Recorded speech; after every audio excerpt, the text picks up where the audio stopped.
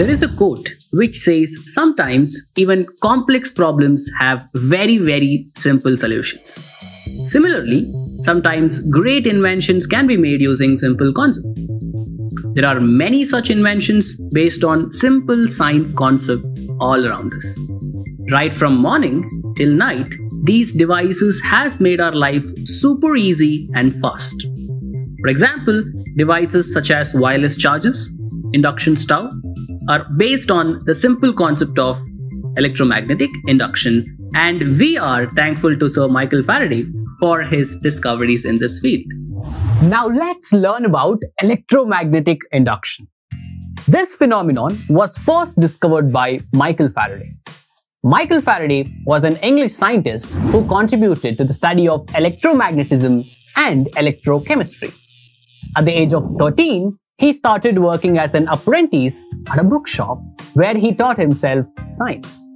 His talent impressed Sir Humphrey Davy, who appointed him as his lab assistant. While he worked here, Faraday met many scientists who increased his insights on science. Around the same time, another prominent scientist, Oersted, discovered that electricity and magnetism are connected. He discovered this when he noticed that the needle in his compass kept deflecting after a current passed through a wire. Faraday tried to understand this by comparing magnetism to the vibrations of sound. Just as the tuning fork creates sonic vibrations of sound that travel through the air to make objects vibrate, then perhaps magnets act the same way by carrying electricity through the air. He performed an experiment to test this theory by moving a magnet through a coil. This generated an electric current through the coil and proved his hypothesis, and this gave rise to the concept of electromagnetic induction. By using this concept, he constructed the first dynamo ever. So in this video, we're going to learn about electromagnetic induction in a different way. Instead of just focusing on theory, let's practically understand this phenomenon. Our aim is to study electromagnetic induction, that is how electricity is generated through electromagnetic induction, and what are the ways in which electricity can be induced. To conduct this experiment, we will need a large bar magnet, 2 copper coils, each 50 centimeters in length, a few connecting wires, a galvanometer to help us record current being generated. Along with these things, we will also require a plug key and a rheostat. Now that we have all the materials we need, let's make a simple circuit. Take one of the coils and connect to the galvanometer. We will also need to note down our observation for each experiment. To do so, let's make an observation table, create 3 columns to record the activity we are doing: deflections on the galvanometer and inference. Let us now perform a few experiments to learn about electromagnetic induction. First, let's take this bar magnet and pass it through this coil. But wait a minute, which pole of the magnet should we pass through first? The North Pole or the South Pole? Let's try both the poles and see what happens. First, let's pass the North Pole through the coil.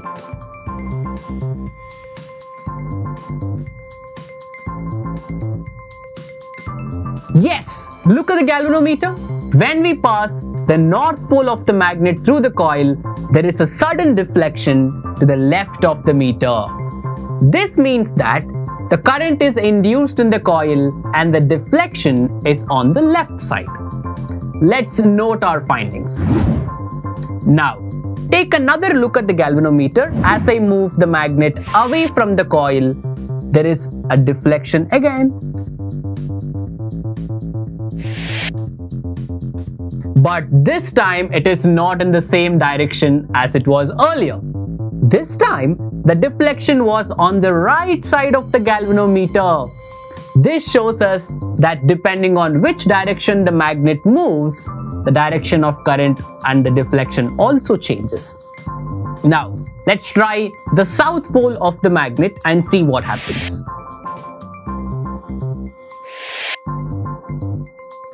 there is a deflection again, but wait, it's to the right side, which is very different from the North Pole. Why is that so? This means that the direction of current is reversed when the poles of the magnets change.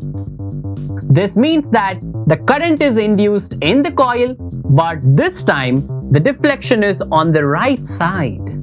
Let's quickly note down this as well. Now, as we move away the magnet from the coil, guess what happens?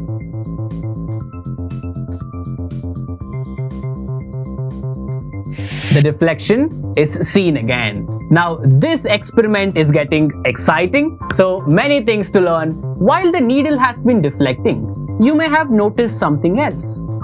The galvanometer is resting at 0 even when I am holding this magnet inside the coil. Why is that so? To answer this, let me tell you about the change in magnetic flux. This plays an important role in the generation of electricity and causes deflections. Let's note this too. When the magnet and the coil both are stationary, no deflection occurs because no current was induced. Flux is the number of magnetic lines passing through a surface. There are deflections on the galvanometer only when there is a change in flux. If the flux remains the same, then there is no deflection. So how do we change the flux? Simple. Just move the magnet back and forth through the coil. Like this. My hands are getting tired from doing this. But is there any other way of changing the flux? I have another idea. What if we hold the magnet still and move the coil towards the magnet? Let's try that. Yes, there is another similar and sudden deflection shown on the galvanometer. Interestingly, in this case, the deflection is on the right side. All the same, it means that current is induced. Just as in the case of a magnet, if we move the coil away from the magnet, there is a sudden deflection in the opposite direction. We get similar results if we make the opposite pole of the magnet face the coil. We can note this as well. If either the magnet or the coil is moved, then there is a change in the magnetic flux and current is induced. The direction of the current depends on which pole of the magnet is facing the coil. Let us now try another method to induce current in the coil. We don't need a magnet for this, but we will be needing a battery. We shall make a circuit with a battery, a rheostat, and a switch. As soon as we switch on the circuit, there is a sudden deflection in the galvanometer again. This happens when we pass the current through the first coil. A magnetic field is generated around this coil. This sudden change in the magnetic field in the first coil induces current in the second coil, and this causes the deflection on the galvanometer. Let's note down this too. When current is passed through the coil, the deflection is on the right side, meaning that the current is induced again. Now, let's change the current through the rheostat. The rheostat is basically a variable resistor. As we decrease or increase the resistance, the induced current also changes respectively, and so do the deflections in the galvanometer.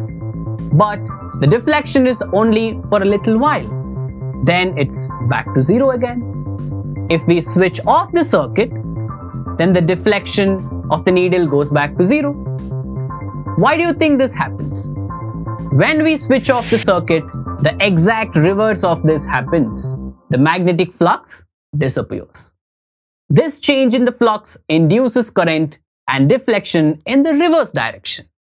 Let's record this as well. When everything settles down again, this is how current is induced in the coil. It's really interesting, right? Let's take a look at our findings on our table. We can clearly see that whenever there is a deflection, the current is induced. We now clearly understand that electromagnetic induction is the production of current only when there is a change in the magnetic flux. Now we know how we can light a bulb without using batteries.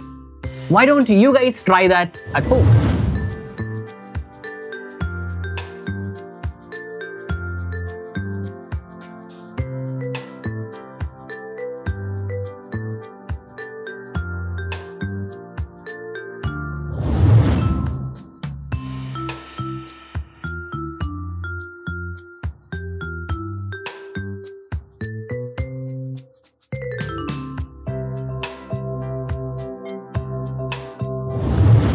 Keep exploring the connections between electricity and magnetism, and remember, we stay curious.